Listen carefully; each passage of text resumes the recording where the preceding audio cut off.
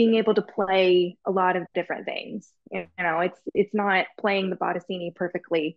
It's being able to pick up pieces of music and adapt and be expressive regardless of what you're playing. We use these things to advance our technique. But yeah, I mean, I'm certainly guilty of getting into that perfectionist mindset. And I think it comes in surprising ways.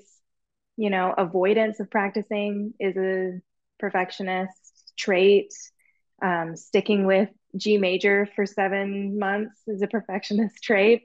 And also stopping in the middle of practicing or stopping in the middle of playing through something and trying to redo it and stopping and redoing and stopping and not letting yourself make mistakes. That's also a perfectionist trait. We're taught that we need to fix mistakes in practicing, but if we're constantly stopping when we're going through something, then we're teaching ourselves that every time a mistake happens, we have to stop.